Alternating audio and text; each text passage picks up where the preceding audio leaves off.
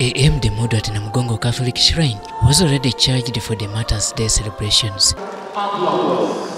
Fort Portal Catholic Diocese Choir was at hand to brighten the day.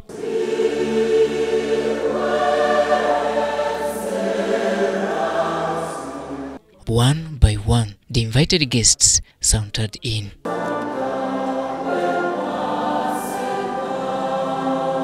At exactly 9:30 a.m., donned in red and white cassocks, a procession of archbishops and bishops commenced.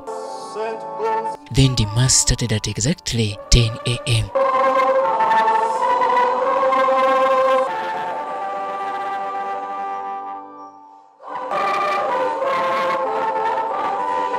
The Speaker of Parliament, an eternity among Prime Minister Robin Anabanja, Chief Justice Owiny Alphonse Dolo were among the key government officials who couldn't skip this event. Also present here were former Vice President Edward Chwonoka Sekandi, Leader of Opposition in Parliament Matthias Impuga, ministers, members of Parliament and political party leaders. The main celebrant was the Bishop of Fort Portal Catholic Diocese, Right Reverend Robert Muhirwa Akiiki. We praise and thank the Lord for His goodness to us all. We praise the Lord for the gift of these martyrs, the heroes of our faith. As Christians today, who have been baptized, what can we learn from these martyrs we are celebrating today?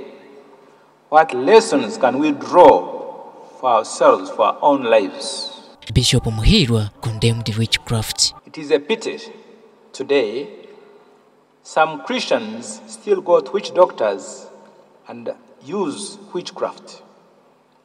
You find them at Mass today on Sunday, and in the course of the weekdays, when they have problems of sickness or looking for wealth and riches, they go to witch doctors. Let us not be double dealers in our faith. Let us learn from the martyrs. Turn away from witchcraft totally. Let us adore the one true Lord and God and love Him above all. The bishop also spoke to the politicians. St. Joseph Balikudembe is known as a patron of politicians. We have many lessons to learn from him, outstanding in the virtue of justice and pleading to save life. The question is, how do we respect human life? Are we involved in cases of murder? What of those who take the lives of the unborn through abortion? How are we standing for justice for the oppressed in any way? The church is also worried about the misuse of drugs and alcohol, especially among the youth. Uganda is the leading country in the use of alcohol in East Africa. It's number one.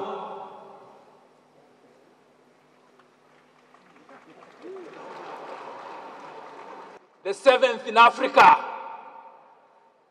Isn't that a shame? As a consequence, we have many problems which include domestic violence, chronic poverty, and other related health problems, some of which are mental. You just need to go to Butabek Hospital and you'll see what is happening there. These are also, and this is seen among the youth. The offertory moment was lit up by the Prime Minister, Speaker, and Chief Justice.